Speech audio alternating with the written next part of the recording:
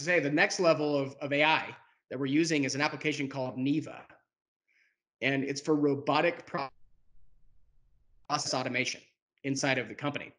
And it's a virtual desktop assistant.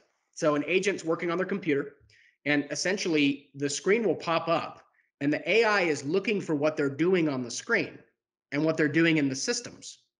And it will basically say, are you trying to execute this task? So are you trying to put in a case order? Yes. And it says, great. And then NEVA will ask like a chat bot. It'll ask like 3 or 4 questions to the agent. And then it'll say, do you want me to execute this task for you? And they hit yes. And then it goes into the system, fills out all the fields. It sends the appropriate communication to trigger workflows. And it actually starts communicating and engaging inside the company and filling out information. So it cuts the agent work time by sometimes 3/4 of the work is just cut out.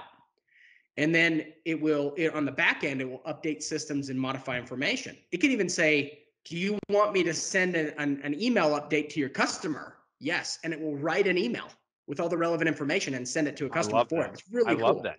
So now Really you're good. talking about, so AI used appropriately is enhancing the agents. It's bionics, right? It's not AI, right? You get the $6 million man now. If I'm going to date myself, but you That's right.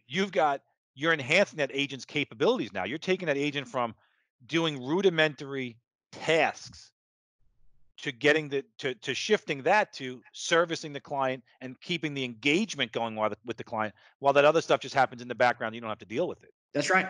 Oh, So agents the love agents are this. focusing on people, right? Yeah, They're the agents focusing on love people. this. They'll love it. And it cuts the cost, right? If you're saving 3/4 of their time, you're saving a ton of money, a ton of money.